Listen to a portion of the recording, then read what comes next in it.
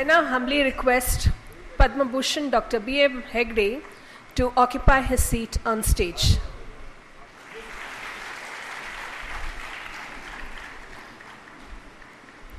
Sir will speak to us on the topic Ancient Wisdom and Modern Science.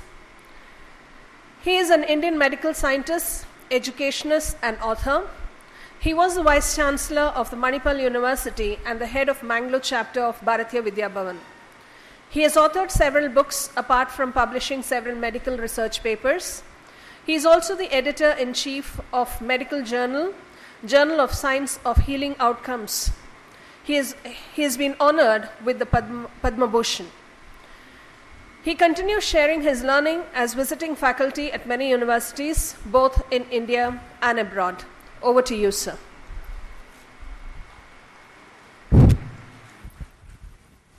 Can you hear me at the back?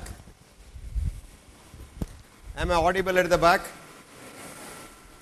Now what is this audience? You are not B.Ed students like yesterday. You are teachers all. Is that right? Oh, good, good. Oh my God. I am honored. Oh, lecturers, my God. I was afraid of my lecturers. Okay.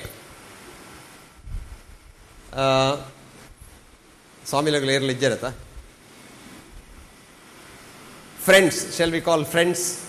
Because we are in the same business. Did you know that? No.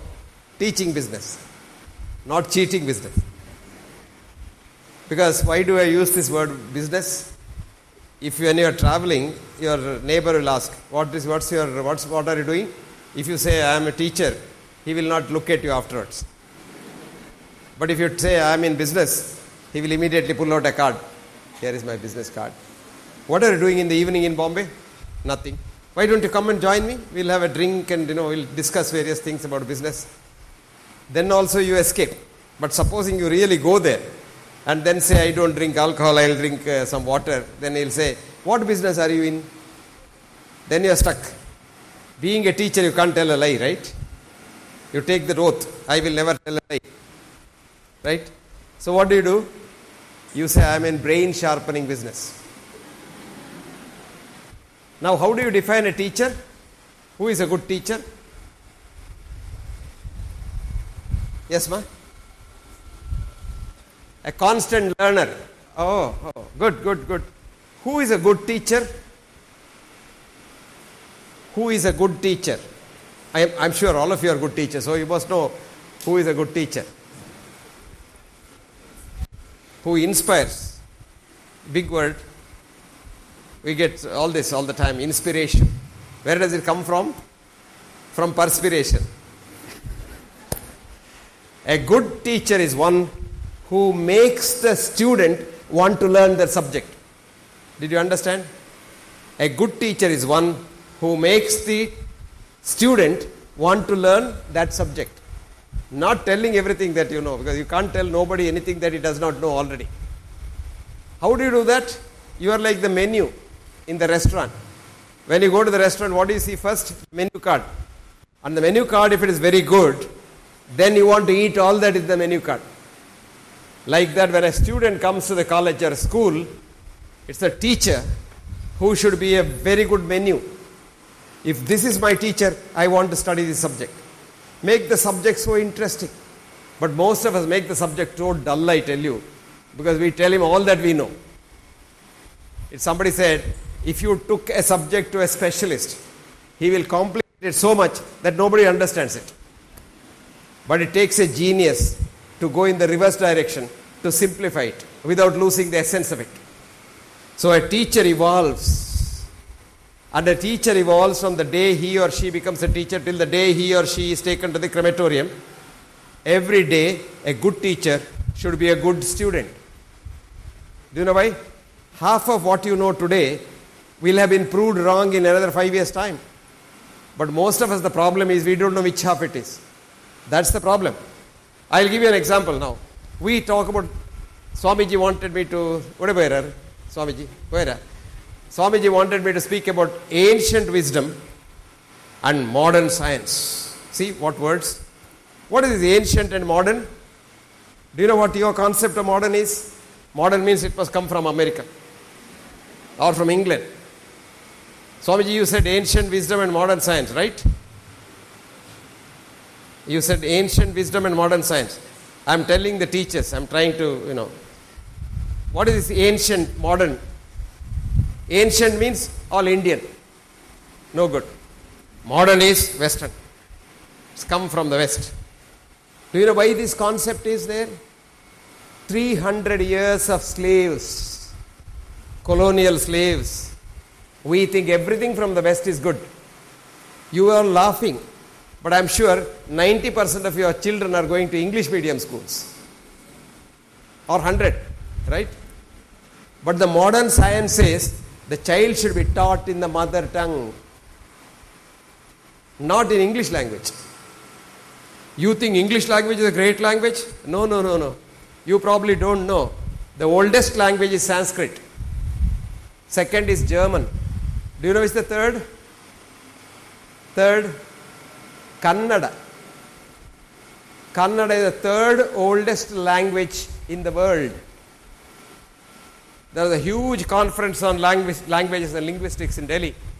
I happened to be in that place, same place staying, so they forced me to go there. And then I found this for the first time. Germans talking about Kannada and saying that after German language came Kannada language, and all, no Tamilians here, no? All South Indian languages emanated from Kannada.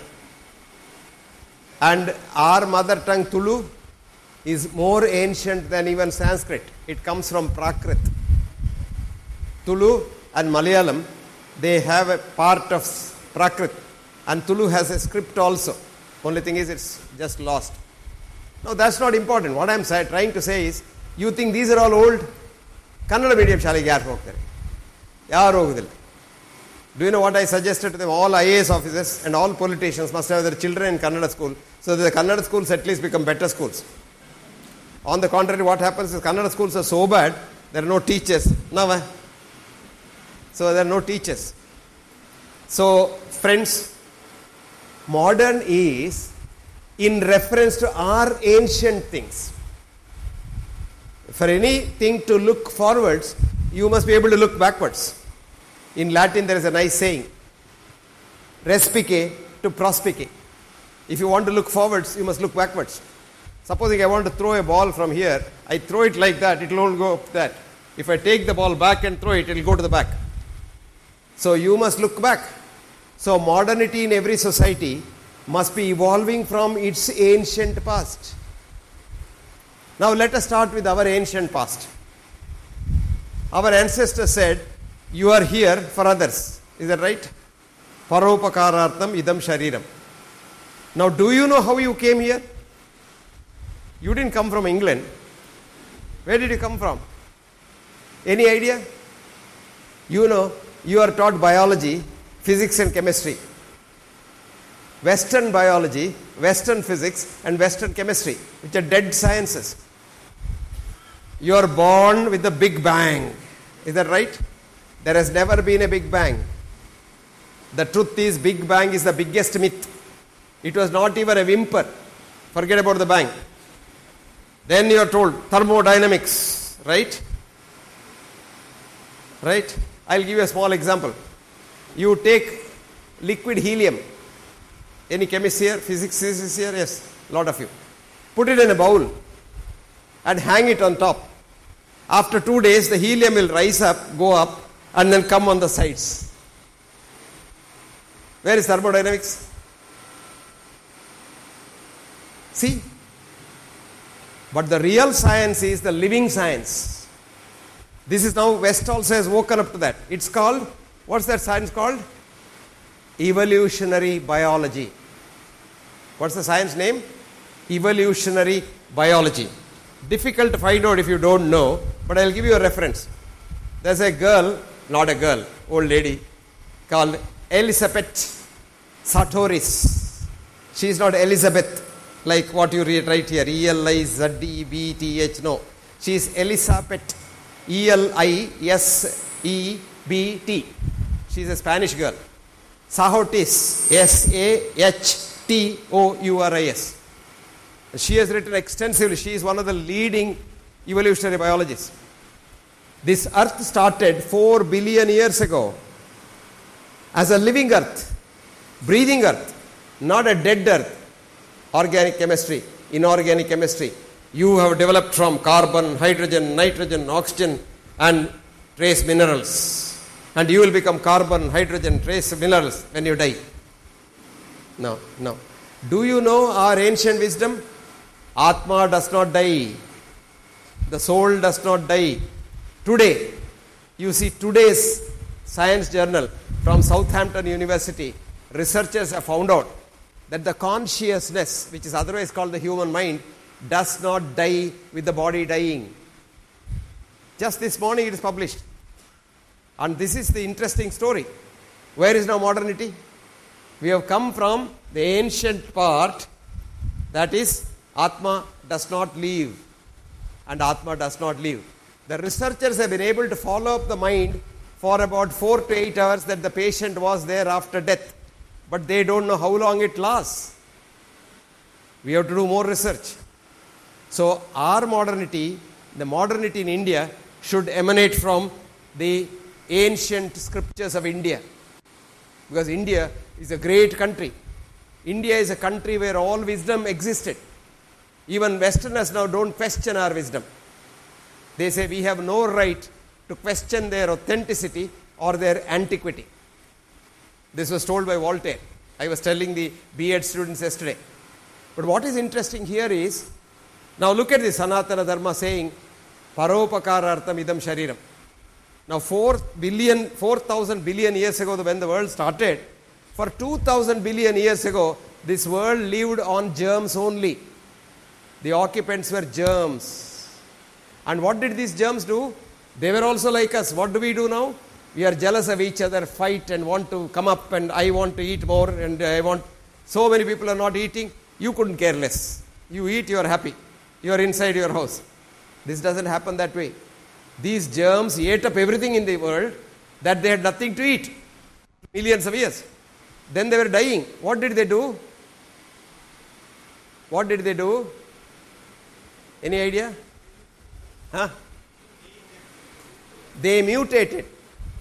They mutated and started living on. One of the biggest laboratories ever built in the world was built by them. More than 2,000 billion years ago. What was that laboratory? The green leaf. Chlorophyll. Can you make chlorophyll today in your laboratory? In any Western laboratory? You can't. But these germs took 3 things. The water vapor, carbon dioxide, and then sun. Fused it into. So they made green leaf, which was the source of all energy. Even today it's the source of all energy. They again became competitive. They started eating that. They ate everything. And then the byproduct of producing chlorophyll is oxygen. Good. See. He is not a teacher, but he is a great brain. The oxygen was so much in the atmosphere that these germs started dying because of oxygen.